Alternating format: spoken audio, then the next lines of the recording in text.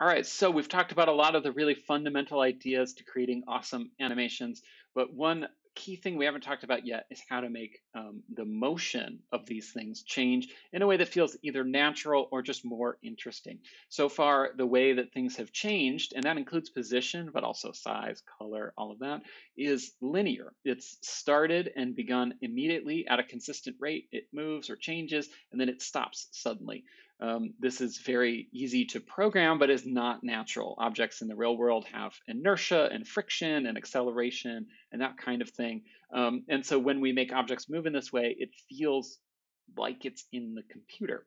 Easing is a mathematical process then of changing that. So for example, they start moving more slowly, they pick up speed, and then as they slow down, or as they come to the end of their motion, they slow down again, et cetera, et cetera. Now, implementing this ourselves in code is going to be really hard, and it's a ton of math.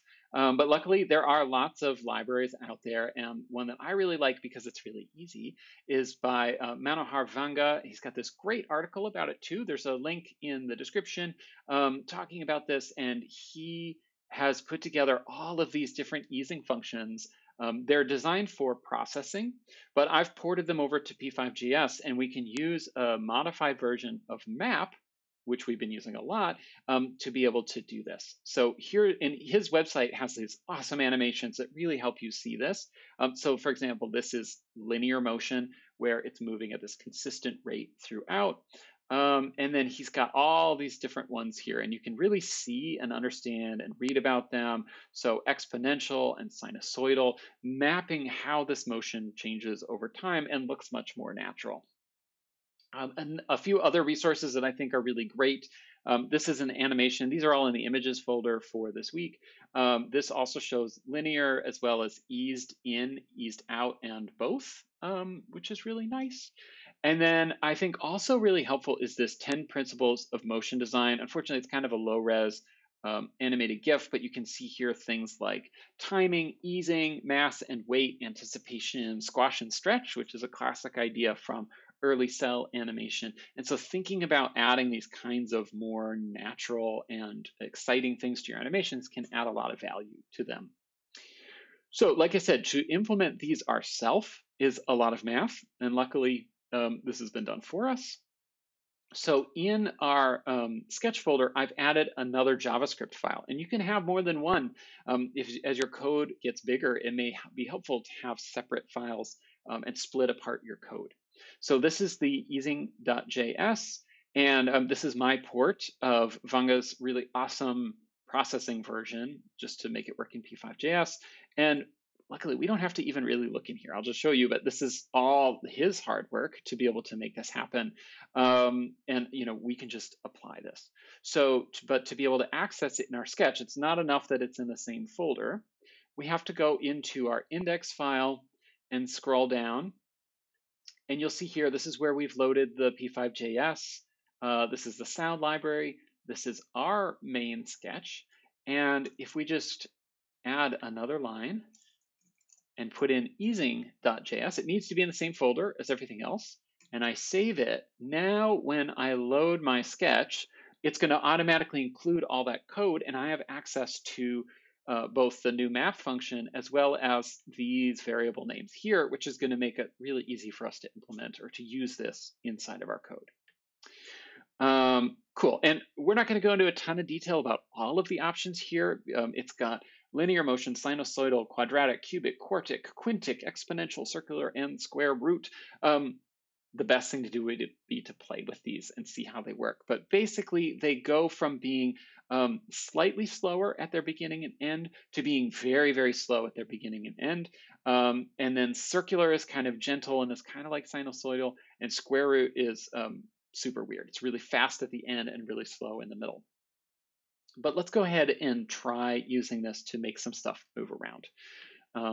For our first example, let's just see linear motion so we have something to compare it to. So I'm going to have a speed and a y variable.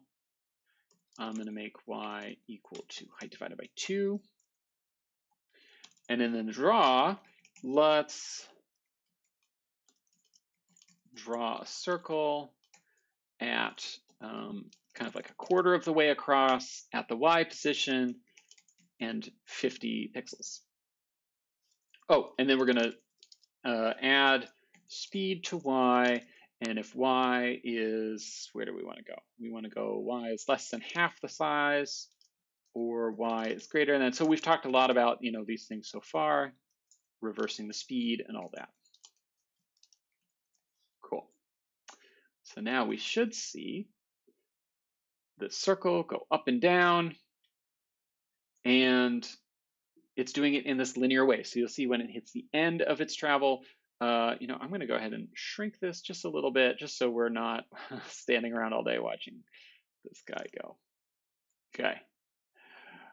Hide my messy desktop. All right, so it's bouncing up and down, but you can see it's this linear motion. It does not feel natural. It's this very like computer feeling sort of thing. But luckily, this is where easing comes in and is going to be really helpful. So we need to then, this will be our linear motion, and this will be our eased motion. So we want to create a new y value to draw on the screen using this updated map function. So I'm going to call this eased y, and the function is called map2. That's something that's defined over here. If you wanted to change it, it's easy enough. You just change it right here. And that's one of the things I also really love about this, is that it's a simple file. You could easily modify this. You could create your own easing. You could do all kinds of cool stuff if you were so inclined. So map2 works a lot like map1. It takes an input value, it takes an input range, it takes an output range, and it takes the easing type and start, end, or both. Where do you want to apply the easing to? So my value input here is going to be y, which is between 0 and height, give or take. I mean, this is a little messy, but you get the idea. It's actually between 25 and height minus 25, so that's fine. Now our output, this is a little funky. Our output, we still want to be between 0 and height. So we're actually not changing the range of this. The input range and the output range are the same, but by adding the easing, we're going to make that so that it flows in a different way. So I'm trying to type sinusoidal while talking, and I can't do that. So sinusoidal and both. Now these do need to be in all caps. Generally, all caps in programming means it's a constant. It's a value that's not going to change. And these are all found here. So these are my options. You can see they're assigned to numbers, which lets us control the flow of our program. It's kind of like the flags example that we just saw. And then in, out, or both, which is where the easing is applied. So I'm creating this new variable eased y that uses map2, and then we can draw the circle using that. So let's do orange, and we'll do it a quarter of the way the other side, and we'll use our new eased y variable for that. So now you'll see this motion is really different. It's going to go real smooth. It's going to slow down as it reaches one end, speed up a little bit, slow down, come down. That's sinusoidal. Obviously, we can change the type of easing that's applied here, and the motion is going to change. So if instead of sinusoidal, we do quartic, it's much more aggressive. You can see it really pauses and it goes much quicker. But it's always going to be the same rate as our other circle because we're using that same y value. So it's going to kind of fall behind and catch up, but they're always going to be basically in sync. So this map2 is really awesome. It allows this easing, tons of control, but we don't just have to use it for position. We can ease anything that we've animated so far. So let's add a few more examples. Let's say we want to make a square in the middle that rotates and use that easing for that. So I'm going to say angle is going to be map2. We'll use the same y value for this. You could obviously create another variable. Now that's going to go between 0 and height, but I want my output to be between 0 and 2 pi, a full rotation. And let's do quadratic and both. And you know what, while we're at it, let's also do a diameter. So also between 0 and height, let's do this between 50 and 150. We'll do sinusoidal like that. Then we can say push and pop. We need to translate to the center. We're going to rotate by our angle.